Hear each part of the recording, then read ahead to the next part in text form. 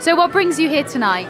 I've traveled a lot in Africa, and when you travel in Africa, you're really affected by the music. If you're traveling 10, 15, 20 hours in a bush taxi, in a local bus, and all of a sudden the music comes on, you don't feel tired anymore, you just go with the rhythm, go with the flow. And I'm from the US, and I live not too far away, and I heard about this venue, and I decided I just want to come and feel the music.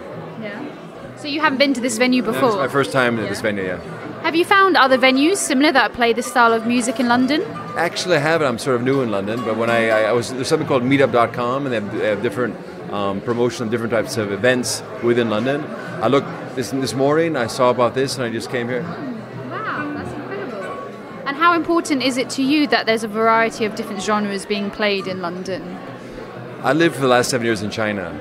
And so in China is very monoculture. You go to cities which are bigger than London, you're in the downtown of the city, and for 2 hours you'll see a single white person.